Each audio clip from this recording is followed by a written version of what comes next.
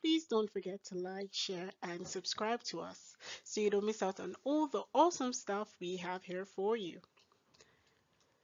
We will be going through Unit 3, Digital Portfolio Assignment 3 in this video.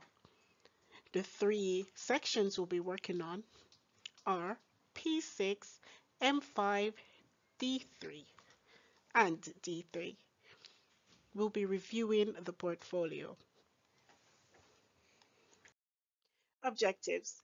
Explain how the final portfolio is suitable for the intended audience and purpose. Review the extent to which the final portfolio meets the needs of audience and purpose, considering feedback from others.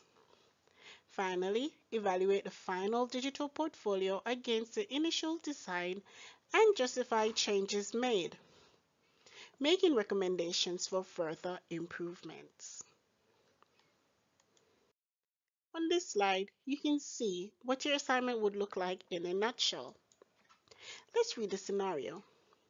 Now that you have completed your portfolio for the IT role at a potential employer like Connected, write an evaluation of it by comparing the finished product to your original designs. Justify any changes you made from your original design.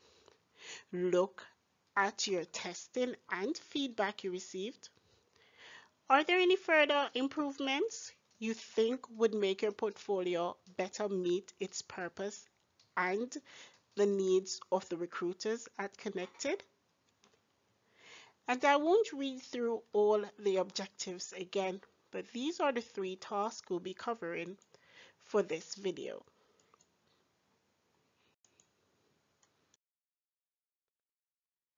This is a sample assignment, and remember, the word sample means that you're going to use it as a guide. You're not going to plagiarize. You're not going to give me back the same thing that you see on the screen. I won't read through this because it's here to guide you. You can read through it on your own. Pay attention to the digital portfolio's design. How does it meet the needs of the recruiter or the interviewer? Do you have your applications on there? Do you have your CVs on there? Do you have past work on there? You want to write it up in this section to ensure that it meets the needs of the recruiter or the audience, so to speak. This section is a continuation of P6, and we'll be talking about the purpose and how it relates to the requirements of the digital portfolio website. So in here you'll see how the person that wrote this is talking about navigation and how it makes the website a bit easier to use, which hence makes the website user friendly. Please don't plagiarize, and I will say this on all the sample sections of this video, as this is not for you to just reproduce, it's for you to use as a guide. This section is M5. Review the extent to which the final portfolio meets the needs of the audience and purpose, considering feedback from others. For this section, you need to ensure that you at least have 2 questionnaires or 2 feedback interviews. You need to also ensure that you make reference to the feedback when making changes for your website. This is a continuation of M5, so you're still in the review aspect of the assignment. This person has a GCSE page, so unless you have a GCSE page, please don't make reference to it. And this is what I'm talking about. This is not for copying. This is a guide.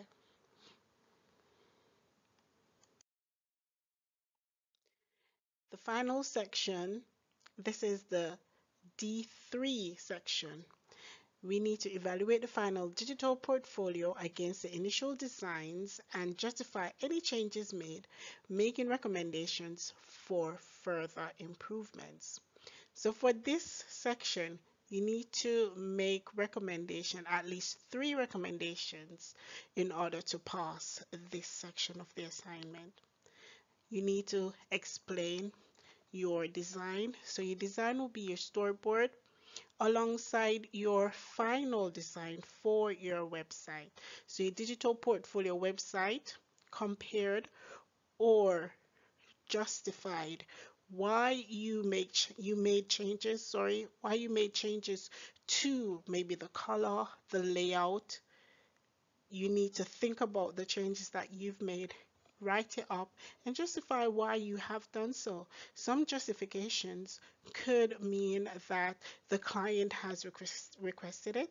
It could be from you yourself looking and evaluating both your design and your final designs and saying what changes you made and what reasons you actually made these changes. This is just a continuation. I won't read it, but these are only examples. And remember, if you see grammatical errors, I did not do these. These are only examples. So you want to thank the people that actually gave me these as examples. I'm just giving it to you as a guide. So somewhere to start from. If you need further clarification, always refer to your assignment briefs or your class notes. 3 recommendations for improvements. This is just a sample and have a look at it. The recommendations should be about the digital portfolio itself, the website, not the content. Further improvements, that's another section. So have a look at it, have a little read, feel around, decide what you want to write. You can do a draft. It's always best to do a draft and then your final version.